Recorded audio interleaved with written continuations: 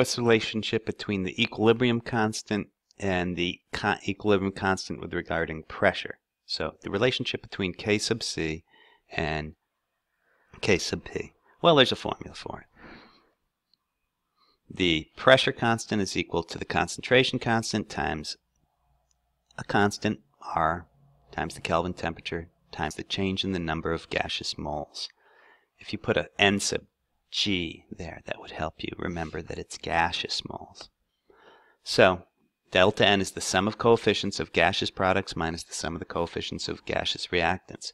If you just set it up like that, you'll never get confused as to whether you're dealing with the gases or the concentrations. Just set it up like that. Maybe a little delta N sub G would help you there.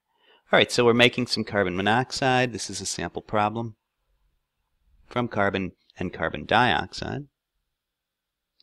And they give you the pressure constant of 1.9. Now, what is the equilibrium constant? At 25 degrees, they need to point out that it's at a constant temperature, otherwise we ignore that.